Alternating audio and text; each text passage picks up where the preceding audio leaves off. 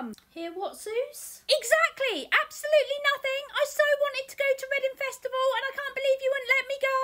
I wonder why I wouldn't let you go. You bought the tickets without me knowing, using my credit card, but not just for you. Oh no, for all 8 of you. Yeah, but I was going to pay you back for every ticket. With what money, Suze? Well, I was going to do some extra shifts, Mum. Don't make me laugh. I was not born yesterday. No, I know you weren't. You were born in the olden days, but maybe if you weren't, you would have let me go. No, I wouldn't. In the olden days or now, I would not have let you go, Suze. Hang on a minute. Oh, I'm going up to my room, Mum.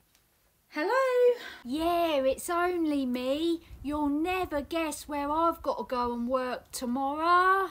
I have no idea. Why don't you just tell me? Only Reading Festival, innit? Whatever you do, do not tell Suze. Do not tell Suze what, Mum?